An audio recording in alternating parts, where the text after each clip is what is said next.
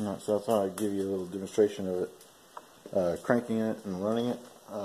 This one doesn't have any primer button or anything. That's where the primer button would have been on the original model. So I'll give you a little demonstration of cranking it and show it in action. I'd like to actually cut something for you, but it's snowing outside and I don't feel like going out in the snow. I will try to give you a picture of the wood pile we've got that we used this to cut it all up with. So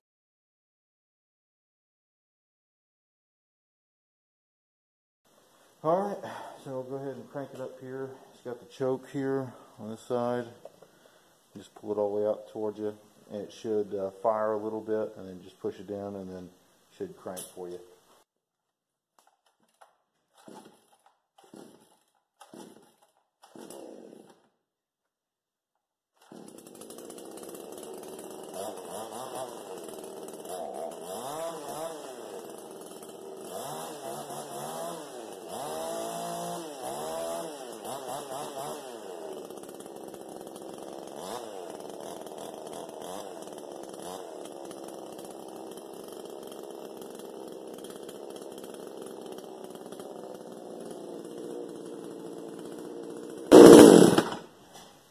Alright, so there you go.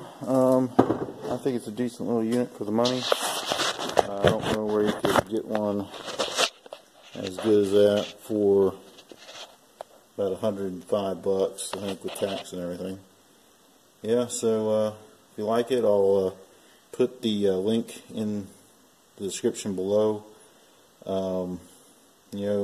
Please like it, this video, and consider subscribing so you don't miss more of these things. If I was needing a saw for a good little while, I definitely recommend this one. I was going through probably stuff that was about out this far. I actually had to turn some of them over and then cut them again, and this thing was doing really fast work of that. Yeah, I'm pretty satisfied with it. Helped us out to get just a few loads of wood cut up, and got us ready for this snowstorm we're having right now. So all I really want to do is just help people save some money instead of having to go out and buy the big name brand stuff. Like a Husqvarna of this sort would probably be about $300 to $400. And if this could get the job done for you, I mean, not a lot of people are going to go out and use it like a lumber company will be. Like every single day, cranking, using it for like 5 or 6 hours straight, and then shutting it down, and then go back and reuse it again. Most people just need something to cut up a lot of wood, or like a tree that's fell in the backyard, just need something to kind of go out there and trim the brush off, move it out of the way. This right here would be a great little saw for that. Alright, well, I hope you all have a good day. Hey, you can see my breath. I hope you all have a good day. Please consider subscribing, and definitely please like this video so it gets shared more. Alright, thank you very much. Bye. So here's another little trick you can do to make it work a little bit better for you. You can take a little die grinder or a hacksaw, and you can cut yourself a notch through these Allen wrench bolts that hold on this cover here. Because the problem is this wrench cannot get this one very easily. You have about this much work room, so it takes you forever. If this keeps happening, you're going to take it off quite a bit to either rewrap the cord or clean it out, and this technique just takes forever.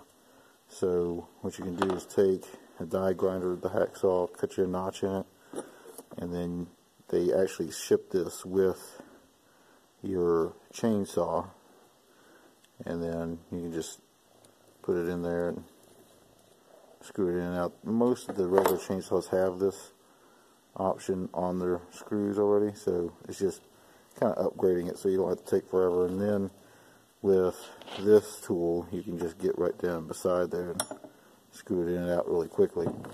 Alright.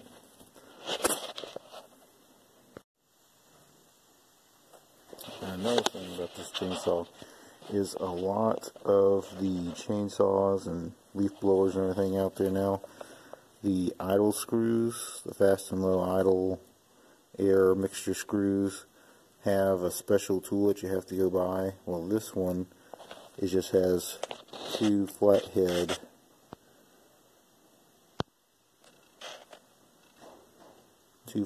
screws, just like the really old ones did. So you can actually go in there and adjust it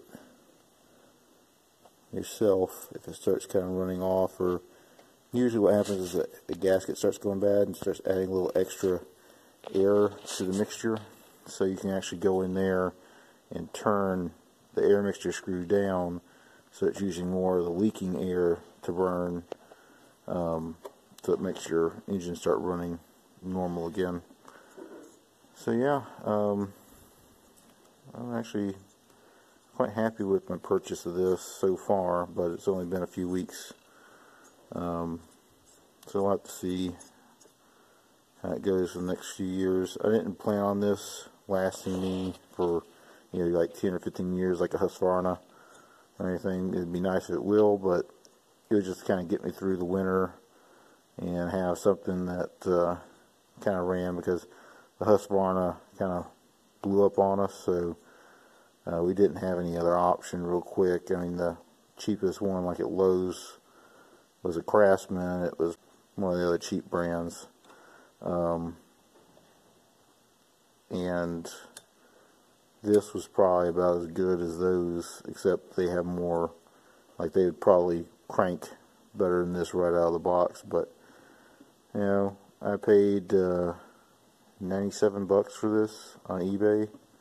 It could go up or down, I'm not sure now, but it's going to be around 100 and something bucks for this after tax and everything.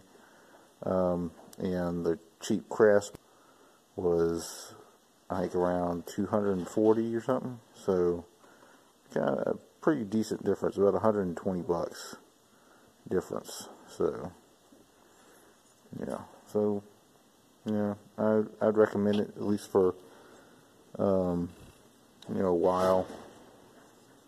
You know, it won't be probably a continuous use saw, but if you're somebody that wants to go and cut some brush out of the backyard and not spend a bunch, and may use it once or twice a month, and this would probably be the chainsaw for you, because it's pretty cheap. And you know, if it breaks, you know, go out and throw yourself, you know, throw it away and go grab yourself another one. That price, two of these combined would not be as much as a cheap Craftsman saw from Lowe's or Walmart. So yeah, I definitely recommend it.